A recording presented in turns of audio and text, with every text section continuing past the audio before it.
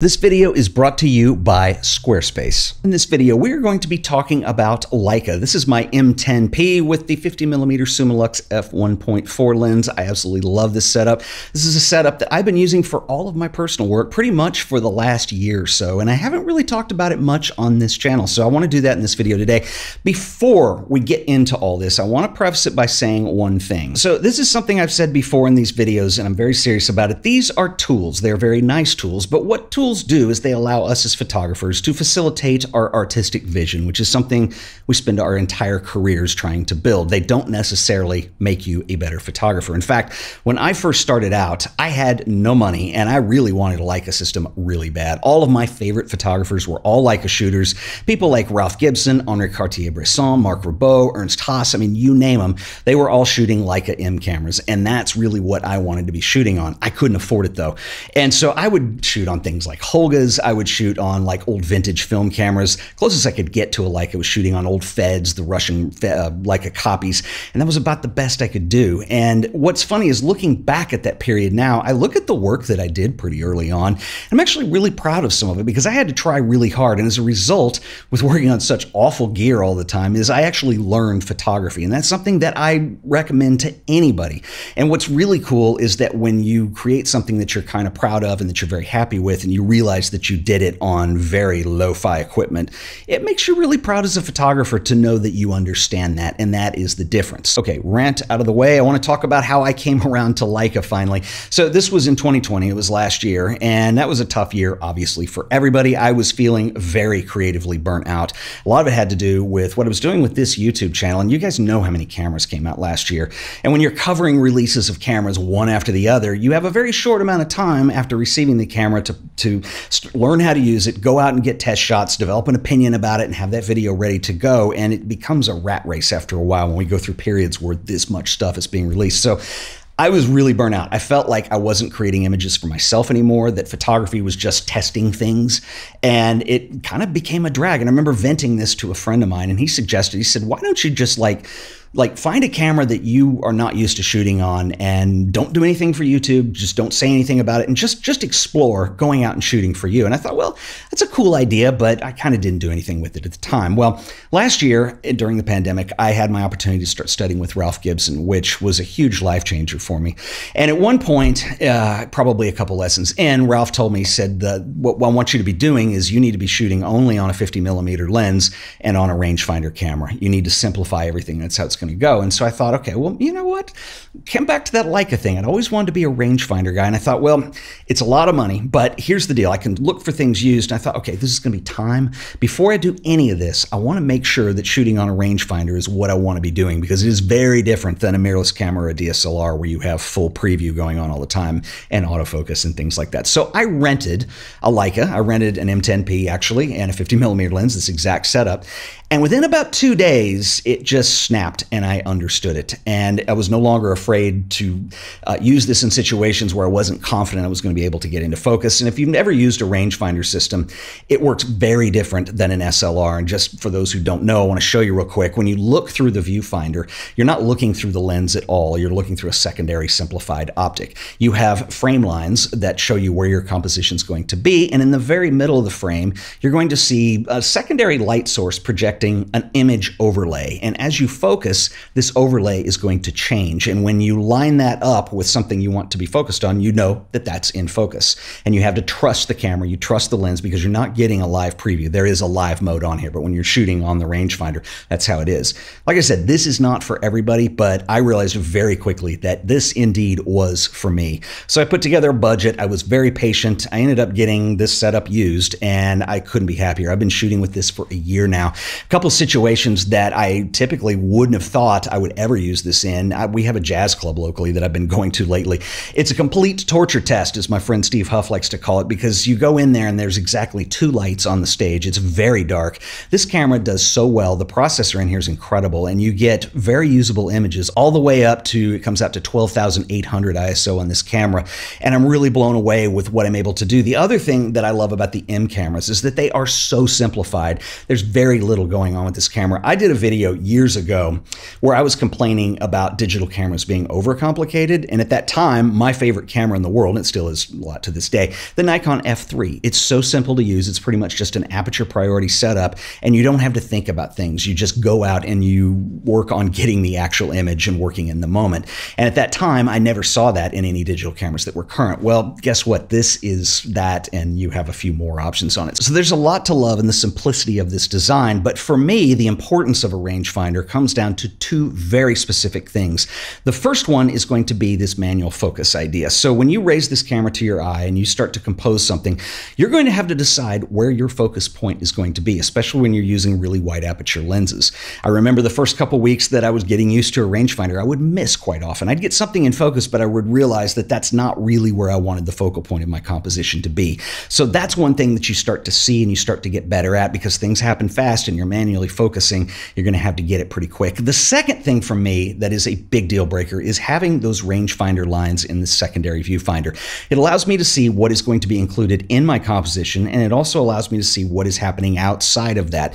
Because when I'm composing, I'm thinking in compositional terms of geometry, symmetry, shape, line, all those things. And so when you think you've got it and you're kind of trying to frame it up and get it real specific and tight, it helps to be able to see what's in the composition and what you're leaving out, because it tells me really quickly if I need to step back a few steps or I need to really get in tighter because something's distracting within the image. And that is such a big deal. You don't have that on any type of SLR camera or even mirrorless cameras that are essentially live view. It just doesn't work that way.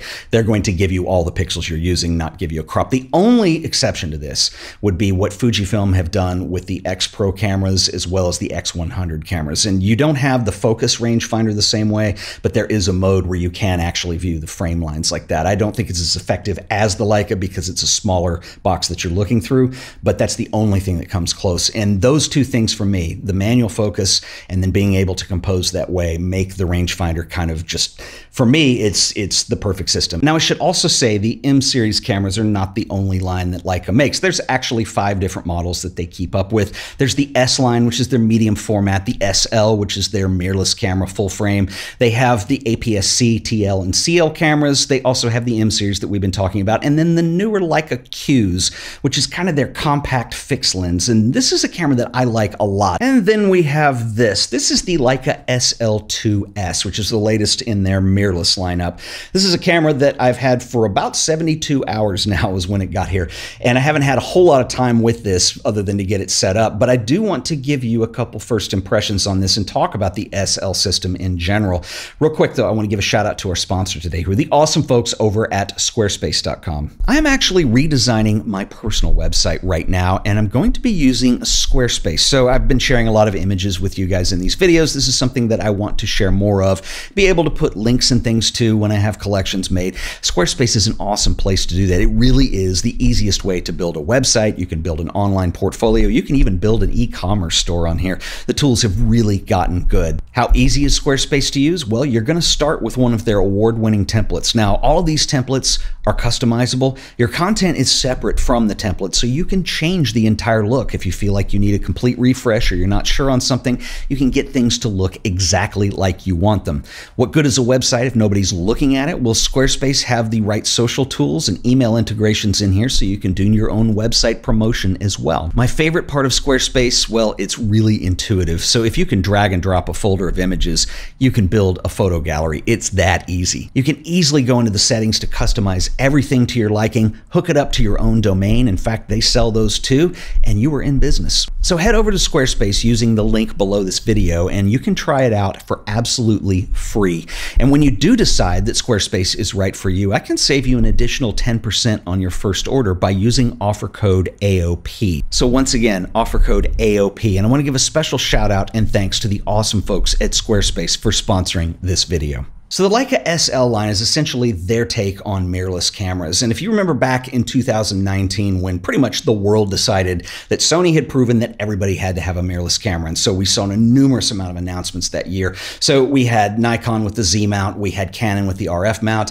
Well, Leica announced a partnership with Panasonic and with Sigma, and they would all be part of what they would call the L mount alliance. And so essentially the L mount was taken from the original SL camera. And I think this is an incredible move move because it gives you as a photographer more options. This is very similar to what we saw with Micro Four Thirds years ago, where we have a mount that is not proprietary necessarily, and you can buy and mix and match systems, and that's the idea behind it, and it's going to give you more flexibility and more options as a photographer. One of the obvious downsides to this camera is going to be that autofocus system. So we're talking contrast-based detection only. There is no phase detection in these, so it's not going to be a mirrorless in the sense of what Sony does with mirrorless cameras, or what even with Canon does with their autofocus system. I mean, those are the two gold standards. They're two of the best.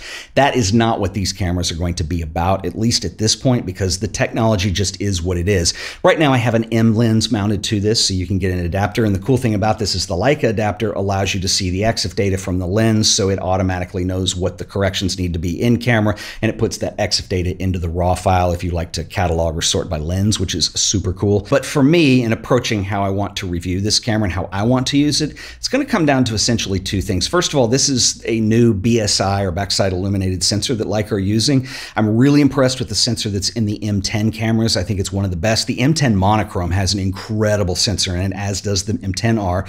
And so it'll be interesting to see how this fits in with that lineup. Theoretically, it should be even better in low light, even though I think that they're all very usable in low light. I don't think that's a big problem to solve. But in terms of image quality, I'm still planning on going the manual focus route. I may look at autofocus, but that's image quality is what it's going to come down for me, and the compatibility with these lenses. The second thing for me is going to be video. So it's become clear that Leica are putting a big emphasis on video. So with the SL2, which has a bigger sensor and fewer video options, the SL2-S has more video options and obviously a smaller sensor where you're going to get a direct readout and a better picture in the end. Now, I'm not expecting this to be a Sony a7S III or even an FX3 that I'm using to film this video on now.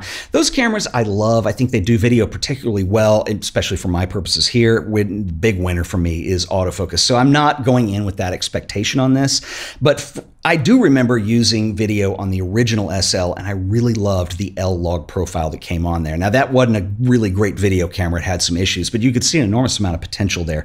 And so just in playing a little bit with this camera yesterday, so far, I'm really impressed with that log profile and what the image quality is coming out of this. So it's a little bit different direction than what I want to see with a Sony camera. But again, the expectations, I'm not expecting the blazing autofocus out of this right out of the gate. I'm looking at image quality. And I can tell you one thing that I'm really impressed with so far. Again, we were talking about that European design aesthetic and that direction towards simplicity and form and function, and that's what this camera is all about. You have very simple controls on here. Everything is customizable and mappable pretty much to whatever you want it to be. The menu system is dead simple. You can go through here without getting lost in submenus. Everything makes sense. It's all very practically minded, and within the 72 hours I've been using this camera already, I'm very impressed with that. I just love the setup. I love the approach, and I love the simplicity. I don't like to go spend an hour trying to figure out where something is in a menu and have it move on another camera model. Like, everything's just so intuitive in here and just well placed and well done. One other thing that, well, let's go ahead in this video. I know I'm going to be repeatedly asking Leica to do that really fascinates me. So if you look at the M10 series and with the way they do variations on camera, so we had the M10, the M10P, M10R was the high resolution version, and then there's the M10 monochrome, which is the black and white version. So it's just got no color filter on the sensor. It just outputs in black and white. I did a whole video on this. I'm a huge proponent of that. They also did this with the Q series. So if you look at the Leica Q2, there's a monochrome edition. And I'm going to say here, let's just say for the sake of argument that this camera and the way it approaches video and the way that log profile works and how incredible it is, what if there were a monochrome version of the SL2? So let's say the SL2-M. How many videographers out there, people doing video production, do you think would jump on that? I know I would. When I think about what I can do with a log profile and then thinking about what we could do with a high sensitivity version of not having the Bayer filter in there and a true black and white video camera, that's some possibilities that start opening right there. Anyway, I would love to know what you guys think. If there's anything you'd love for me to carry over into this review and talk about, let me know in the comments below. I'll catch you guys in the next video. Until then, later.